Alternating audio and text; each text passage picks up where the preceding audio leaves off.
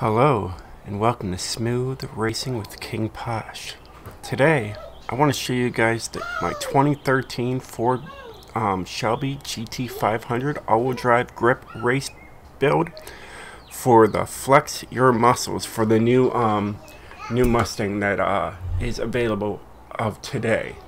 So if you want to see here, it's the welcome back page here. If we go to festival playlist, it's going to be for this one right here, for the new exclusive Ford GT500 2020 edition. I just did a race with this and it just smoked everybody. So I decided to make a video of this and show you guys what I've done. So let's first show you guys. Now I haven't shared it yet, but I will after this video. So let's just get right to what I've done. Now you're gonna hear a kid in the background, but I wanted to make this video now instead of when the kid goes to bed. So you're gonna hear a kid. Alright, we got a twin turbo. Now this thing has close to 800 horsepower, 761 foot-pounds of torque. It weighs almost 3,300 pounds. It gets 0 to 60 in 3.4 seconds, 0 to 100 in almost 4 seconds, and a top speed of 201 miles per hour. So it's very fast. It blows all the other cars out of the water right off the bat when you're taking off. It's so much fun. You got adjustable front and adjustable rear. Alright, and then I just left this stock. Well, something fell down to the bottom. Got Horizon race tires. Alright, 285s in the front, 315s in the rear. Now I went with the heavier rims to get more power out of this, so I'm using the BLQs. Alright, but I left it 19s in the front, 20s in the rear. You got stock front track width in the front and maxed out in the rear. The whole reason I did that is because if you go anything higher, it will be an S2, and this is for an S1 race. Here you got a race clutch, race transmission, stock driveline, and a race differential. Here you got race brakes, race springs and dampeners, race anti-roll bars for the front and the rear, no roll cage, and as light as possible. Here we got stock intake, stock fuel system. Everything here is going to be stock until we get to the end.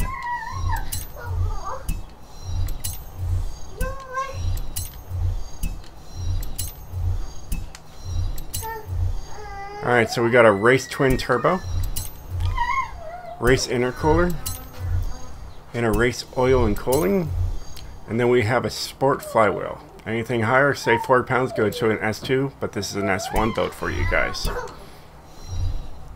Let's go right to the tune. Not gonna worry about that. Let's go to the tune, show you guys what I've done to this thing. And then I'll take it and put it onto metric for you metric loving people. It's a very simple alignment. Anti-roll bars. Softer on the springs. Low as you can go. Dampening. I just made it softer, softer, softer. Alright, air is fully maxed out. Braking 70% to the front with 130% pressure. And then the differential, I just left it stock. I didn't really want to bother it. I test drove it without tuning it. It works perfect. Don't need to change it. So there is the tune. Now let's go out and we'll get the metric, and then I'm gonna continue on racing with this bad boy.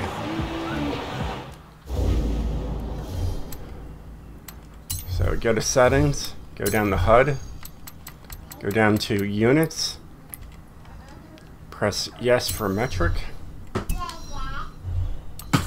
Go over to cars, go to tune, and here's your metric.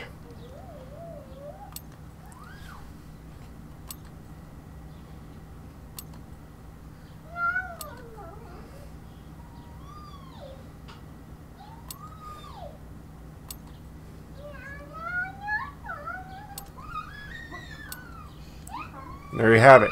There is the metric tune.